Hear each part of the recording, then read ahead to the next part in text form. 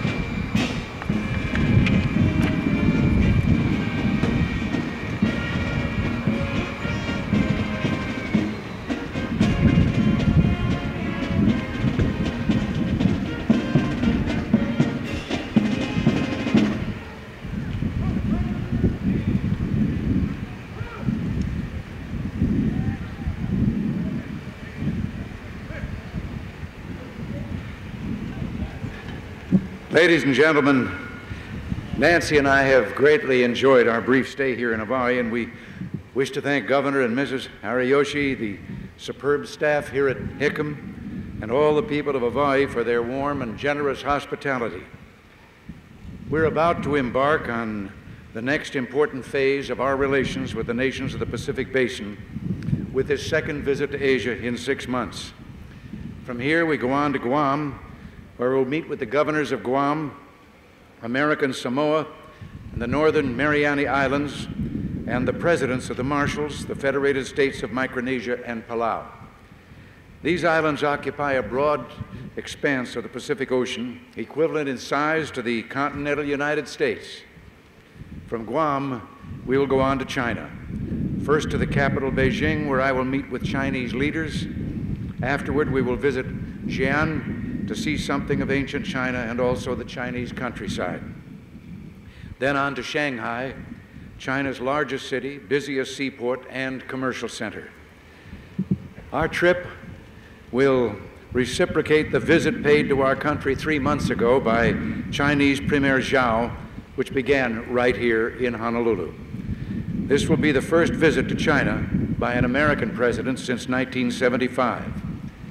Our trip symbolizes the maturing of the United States relationship with China, which was given a new beginning 12 years ago by President Nixon after more than 2 decades of isolation, and then carried forward by Presidents Ford and Carter. It's fitting that we should depart for China from these enchanting islands. Residents of Hawaii are keenly aware of the great strides or stake that America has in Eastern Asia. From your unique viewpoint, you see the importance of America's responsibilities as a Pacific power, both for our security and for our own economic well-being. The Pacific Basin is one of our fastest growing markets. America and her Pacific neighbors are nations of the future. We must work with our friends to keep the Pacific truly peaceful, an ocean for commerce, not conflict.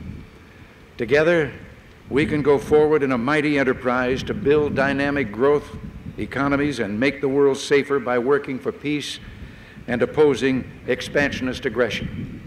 And that's what our trip to China is all about. We journey to China in a spirit of peace and friendship, realistic about our differences, but desiring to build upon our common interests. The American people have always held the achievements of Chinese civilization in the highest esteem, and we have the warmest feelings of friendship for the Chinese people. Last January, when Premier Zhao traveled around America, he said he was struck by the warmth the Americans feel toward the Chinese. Well, we go to China to convey this respect and friendship directly to the Chinese people, to hear their hopes and concerns, and to express our readiness to cooperate with China in its ambitious efforts to modernize its economy. In the days ahead, I'll be holding a number of significant meetings with China's leaders. We will have the chance to review our respective positions on a variety of international concerns and to discuss the state of our bilateral relations. We hope to chart the direction of our relationship for the months and years to come. U.S.-China relations are good. I believe they can and will be better. Close ties between our countries serve the interests of both our peoples. A stable and enduring U.S.-China relationship provides a vital contribution to the peace and well-being of all the peoples of East Asia and an important building block on the structure of world peace. We will carry with us your good wishes and those of all the American people. I have to take a moment and say to you here in this particular place what it means to me to be here with you men and women in uniform and with all of those who are not in uniform but who also serve, those who know some of the privations and hardships, the inconveniences, your families, your wives, your children, they too serve. There are some among us who say that the military is one of the causes of war. I'm sure they're sincere in their belief, but they're dead wrong to believe that the uniform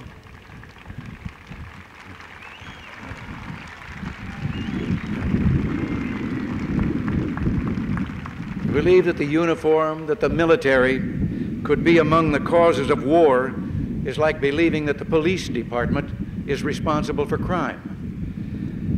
You are the peacemakers. The better you perform, the less likely it is that we will ever see combat or hostilities directed against our nation. You know,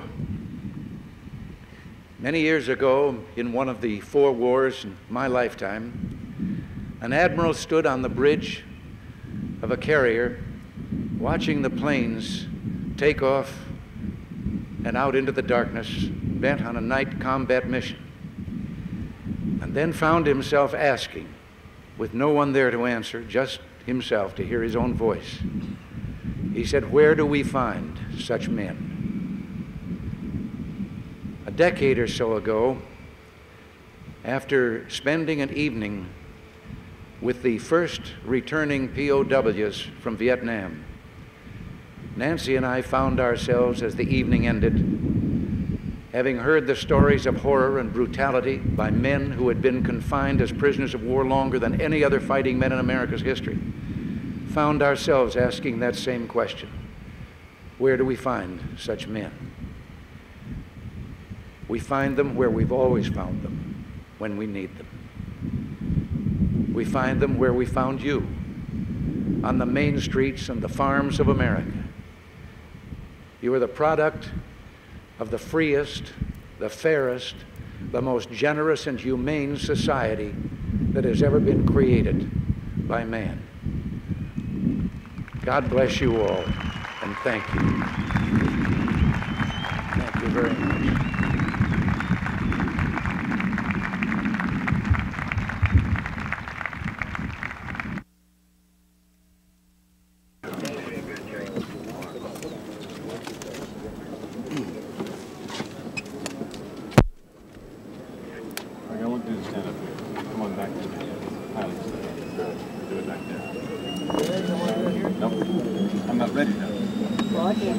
I'm not ready.